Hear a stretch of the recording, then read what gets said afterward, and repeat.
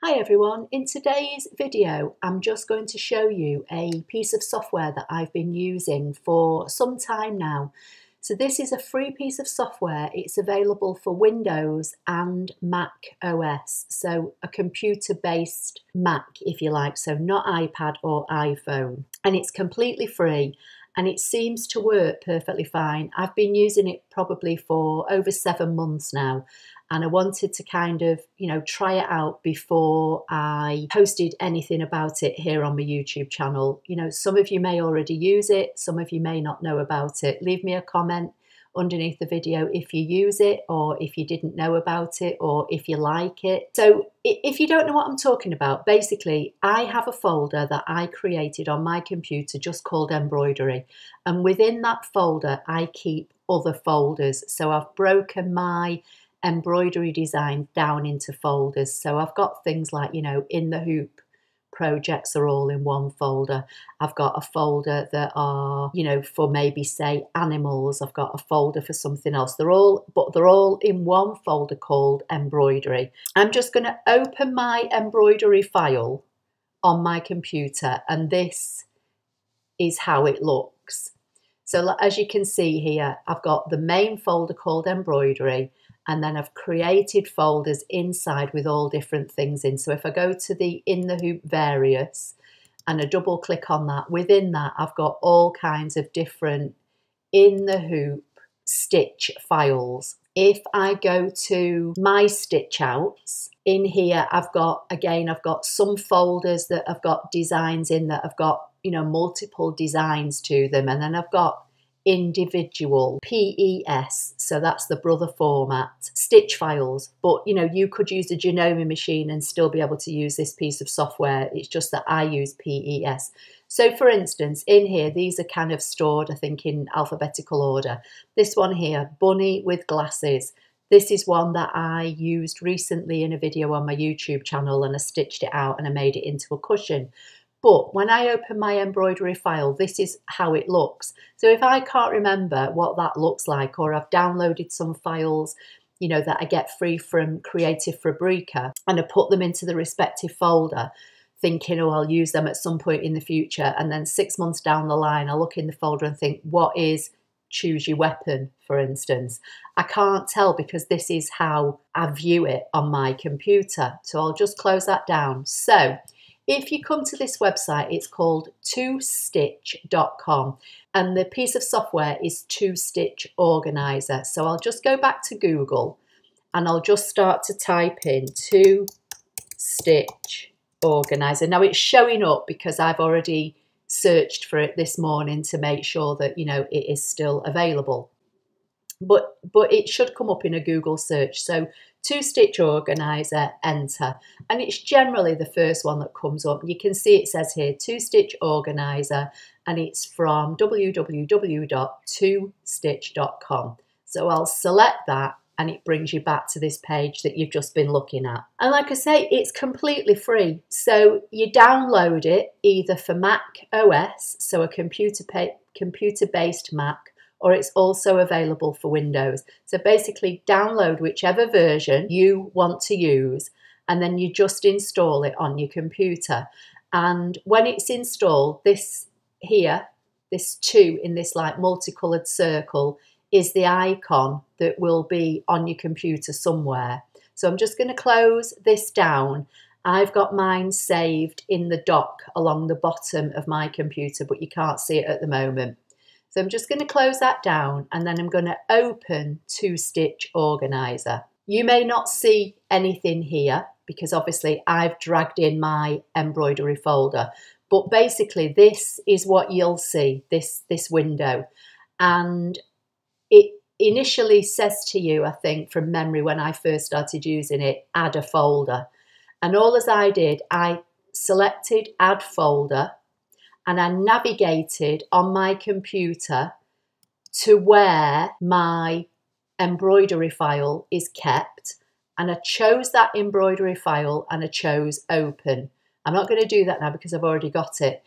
And once I did that, this is what appeared here. So you can see it says embroidery and there's a little arrow, and that arrow indicates that there's more within here. Now, if you use Windows, you might not see an arrow, you might see a plus, I'm not sure. You may see an arrow, it might be a plus. But whatever it is, you select on it. And once you select whatever folder you've, opened within this program, everything that's in that folder will show up. So if I now go to my stitch outs, which is what I was looking at a few minutes ago with you, again, you can see there's an arrow. So that means there's several things within this folder. But within that My Stitch Out folder, there were folders, but there were also individual stitch outs. So if I click on the words My Stitch Out, it will now show me all the stitch files that are in that folder. And here is Bunny Cushion Resized. So if I go back to my embroidery file and go to My Stitch Outs and look for Bunny with Glasses Resized, that's how it normally looks to me if I just open up my normal embroidery folder.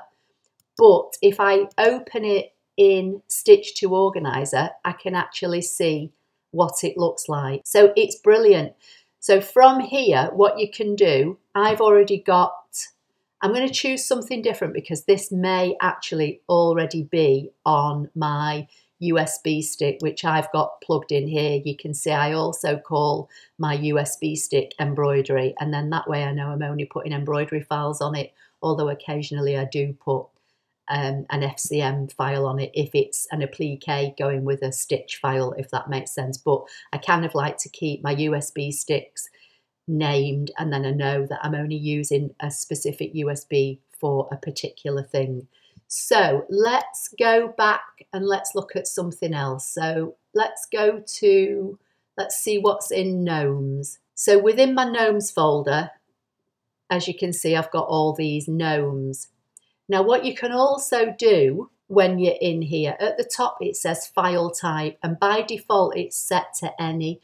But if you only want to look for, say, a brother file, a PES file, or you only want to look for, if you use a Janome, a JEF file, you can filter once you're in here. So if I click on the downward arrow and click PES, it will now only show me the brother PES embroidery files that are in this folder. So that's really useful. If I used a Janome machine, I could choose Janome. If I used a Janome machine, I could change it to Janome, and then that way it would only show me the Janome files. And that's really useful because sometimes you'll download a folder from the internet and there might be lots of different sizes or styles of design within one folder, and you can get bogged down looking through. If I change this back to any, you can get bogged down looking through, like you've got DST, EXP, HUS, which is Husqvarna, and you can just get a bit bogged down looking for files. So you can filter. You can also filter by maximum size, although I never use that. You can also search by text. So let's just try flowers and hit enter and see if it brings me anything up. So there's nothing called flowers in this folder, so it's not bringing anything up. So if I just X out of that, it just brings me back to all the stitch files that are in this one folder.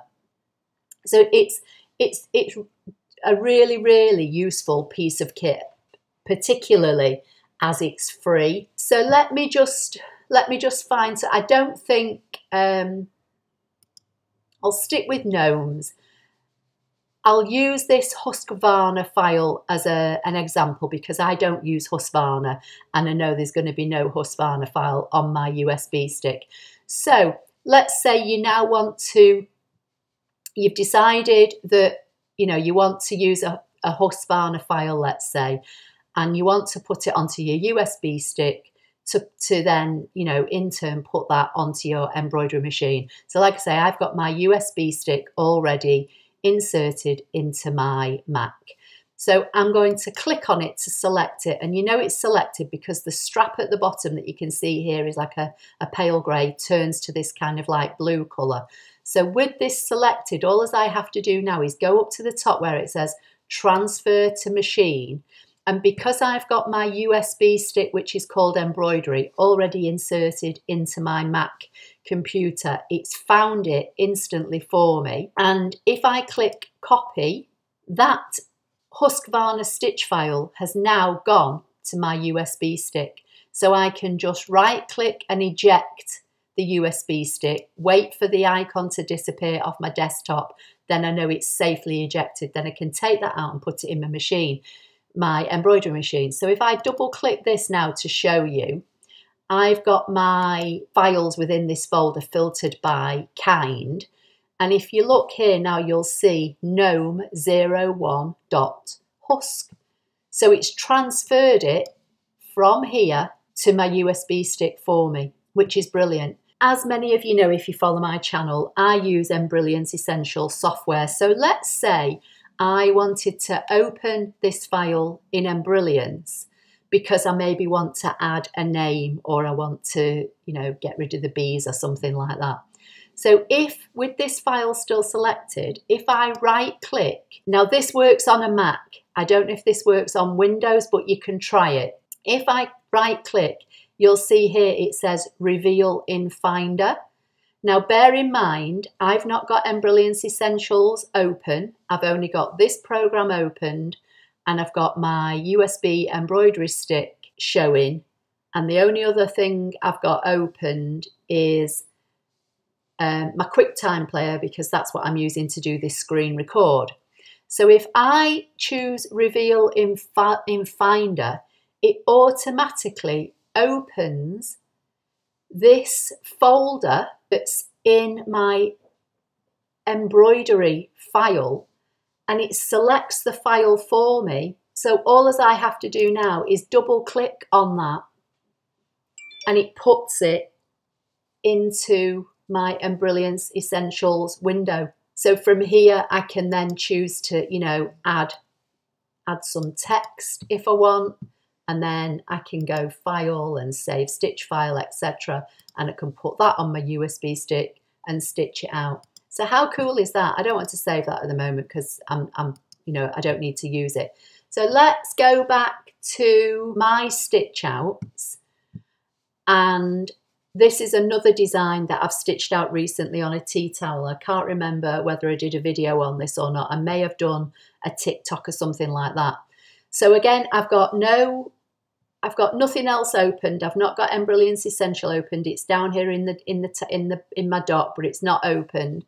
So again, if I select this and then go right click, Reveal in Finder, it automatically jumps to where that file is saved on my computer. So it's in my stitch outs, which is in my embroidery file, but it's chosen the actual file for me. So again, if I double click, it will open it in Essentials. So if I want to open it and do something to it, I can do it that way. If I literally know this is the file I want, I just go transfer to machine, make sure my USB stick is plugged in, and then I copy it over like I've just shown you with the other file. So I'm not going to copy it over because I'm not sure if it's already in here. So let me just move this over a little bit and I'll just expand the window. So again, when you select a file, so let's just choose your weapon, you can see here it gives you the file name, it gives you the design size, which it already shows you down here, 4.9 inches by 4.8 inches. It tells you how many stitches, it tells you how many colours are used. You can add notes in here if you want. So if you've got this from, say Creative Fabrica, you can put Creative Fabrica in here if you want, so that if you forget where it's from, you've always got a note. Or you can just make other notes, this was a good stitch out, or I liked this, or used for whatever. Drag this out a little bit, and then it will show you all the colours. So it says here that it's 16 colours, and at the bottom you can move these up or down to make them bigger or smaller, by the way. It will show you the 16 colours. What happens if you add more stitch files to your original embroidery folder. So let's just go back to my embroidery folder. I'm trying to think of something I've not got in here. So this is my embroidery folder on my computer.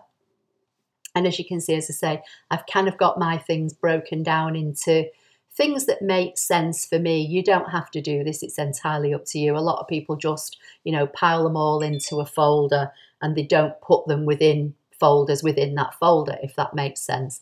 But obviously, you know, I've got mine in folders. So I'm going to right click and I'm going to create a new folder and I'm just going to call it test and hit enter. In fact, let's go to flowers.